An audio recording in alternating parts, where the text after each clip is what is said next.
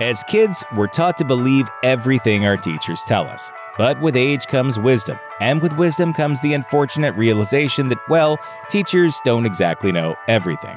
Here's a look at some of the most well-known historical events that never even happened, even though your history teacher said they did. Listen, my children, and you shall hear of the made-up ride of Paul Revere.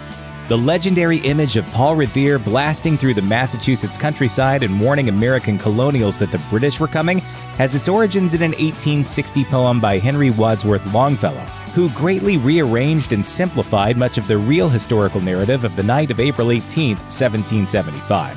For one thing, Paul Revere didn't receive the famous one-if by land, two-if by sea lantern signals, he sent them. He also wasn't a solo rider. He was just one part of a larger warning system, including Dr. Samuel Prescott, who actually warned the militia at Lexington and Concord after Revere was arrested outside Lexington. Oh, and he didn't shout, "The British are coming," either.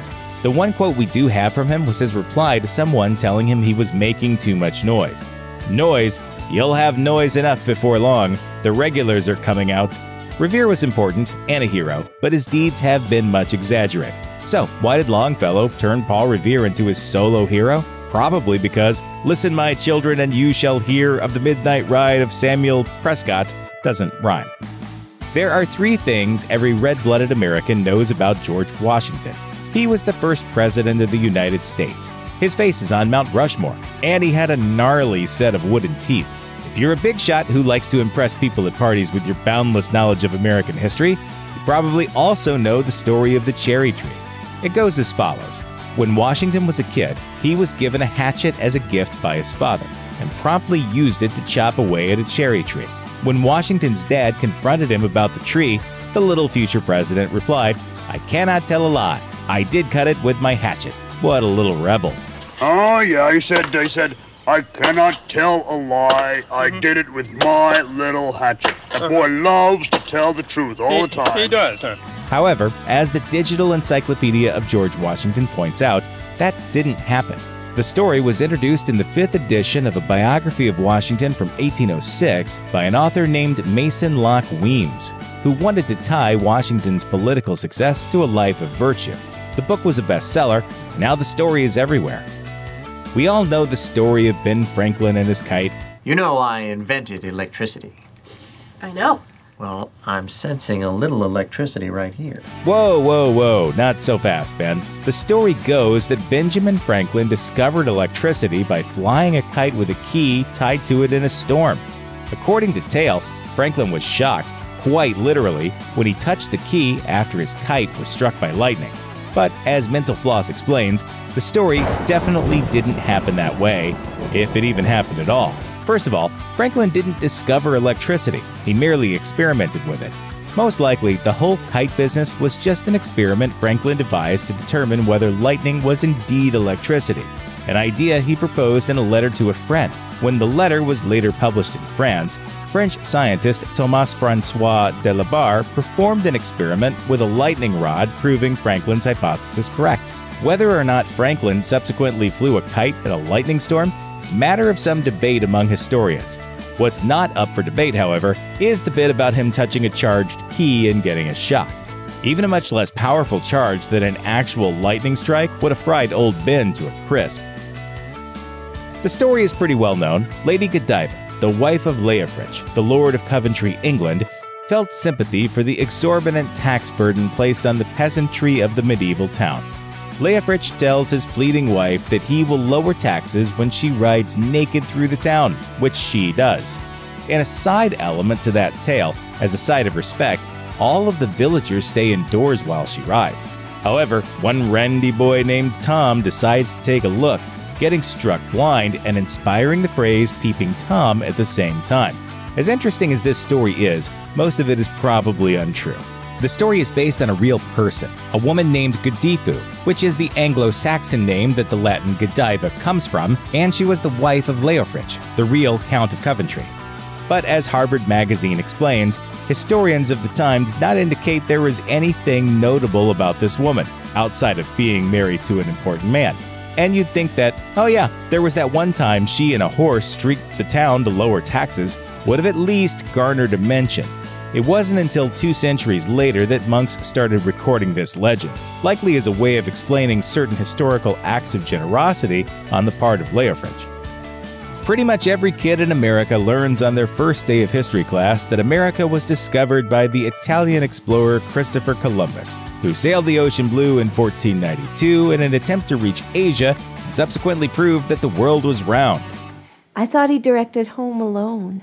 However, as the Washington Post notes, almost none of what we learned about Christopher Columbus as kids is true. For one thing, the ancient Greeks had already figured out that the world was round. Columbus simply thought it had to be smaller due to some bad math. He definitely didn't discover America either. Aside from the fact that there were millions of people already living there, Columbus wasn't even the first European to land in the Western Hemisphere. Leif Erikson is believed to have landed and made a settlement in North America 500 years prior. Last but not least, Columbus never set foot on continental North American soil, but only various islands in the Caribbean. If you feel like you've been lied to all your life, well, you kind of have. An enormous fire hit the city of Rome during the early days of its empire in 64 CE. The fire burned for 6 days and consumed 70% of the city, leaving about half the people without homes. Popular legend states that the Emperor Nero spent the time during the fire playing music and singing about Rome's destruction. Nero thought himself to be a visionary artist. So visionary, in fact, that his last words were allegedly, "What an artist dies in me." Dramatic much? The story gave rise to the popular expression, "Nero fiddled while Rome burned," which has gone on to describe anyone who acts ineffectually during a time of crisis. However, this saying is rooted in lies. As historians have noted, the fiddle did not exist until about 1,000 years from the time of the fire. If Nero was playing anything at all, it would have been a cithara, an instrument similar to the lyre, whose name is the source of the guitar we know today. But wait, there is actually not any evidence that Nero was citharaing while Rome burned either. The closest report comes from the Roman historian Tacitus, who says there were claims that Nero sang about the destruction of Troy during the fire, but even Tacitus found this story to be contrived. The cold hard truth is that Nero was still kind of a jerk about the fire, even if he didn't fiddle during it. He blamed the whole thing on the still obscure religious cult called Christians and then built a big house for himself on the ruins. Like we said, dramatic. Why did the angry peasant class of the French Revolution cut off the head of their queen, Marie Antoinette? According to popular knowledge, it was because she said they should eat cake. Apparently, these folks didn't have a sweet tooth. The story goes that someone told the queen that the people of France had no bread, to which she responded, Let them eat cake. The statement is pretty much exactly the kind of thing an out-of-touch, oblivious person would say. It's just that she never actually said, let them eat cake. However, as you've probably guessed by now, there's no historical evidence that Marie Antoinette ever said any such thing. Well, that depends on who you ask. Well, I asked Kirsten Dunst, who played her in the movie. Encyclopedia Britannica explains that variations of that story, used to poke fun at rich people, had existed around the world in other languages for centuries before Marie Antoinette was even born. The first French-language occurrence appeared in print in a book by French philosopher Jean-Jacques Rousseau, who attributes the quote to an anonymous princess. Marie Antoinette was a princess at the time, but too young for anyone to care about her culinary opinions. Rousseau-inspired revolutionaries likely applied her name to the story as a form of propaganda. The story goes that on All Hallows' Eve in 1517, an obscure monk named Martin Luther from the small German town of Wittenberg strolled up to the castle church and hammered to the door a list of his soon-to-be famous 95 Theses, which laid out grievances with the Catholic Church, primarily centered on the sale of indulgences, or in other words, the Church exchanging forgiveness of sin for money. Martin Luther's bold and risky act subsequently kicked off the Protestant Reformation and would go on to change the world. So, what's the real story? Did this brassy monk stroll up to the church door, hammer in hand, and ring out revolution across the land? According to Martin Luther researchers, nah. For starters, the story was first written by someone who could not possibly have witnessed it, and it was first published after Luther died, who, by the way, had gone his whole life without mentioning the story to anyone. Additionally, Luther considered himself to be a good and loyal Catholic up until his dying breath. so it's extremely doubtful that he would have ever done anything to so dramatically provoke his superiors in the church hierarchy. Of course, Martin Luther did actually deliver his 95 Theses to church leaders, asking them to cease the sale of indulgences. But he was much more subtle about it, likely delivering a politely worded letter with the theses attached. But you've got to admit that the image of a man nailing his complaints to the door of a church is so striking that it puts the true, less exciting story to shame. It's easy to say, well, of course people believe these fake stories in Falcon times. They didn't even have Snopes to fact-check.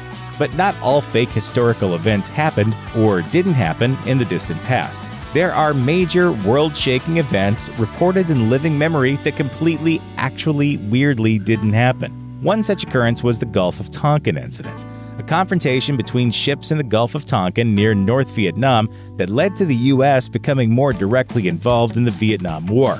According to reports, an American destroyer was pursued and attacked by North Vietnamese torpedo boats in 1964 on 2 separate occasions. The result of these reports was the Gulf of Tonkin Resolution, which authorized President Johnson to more or less go buck wild on Vietnam, which, as you likely know, turned into a national disaster.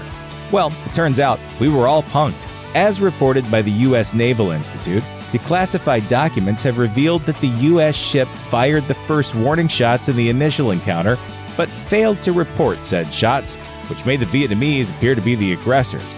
And the second incident? Yeah, it never even happened at all. Instead, U.S. ships motored around in a storm shooting torpedoes at tall waves, which could look like ships on a radar, for hours. It was initially reported as an attack to the higher-ups, but when they realized the mistake, they decided to go with it anyway. Great job, guys! Check out one of our newest videos right here. Plus, even more grunge videos about history are coming soon. Subscribe to our YouTube channel and hit the bell so you don't miss a single one.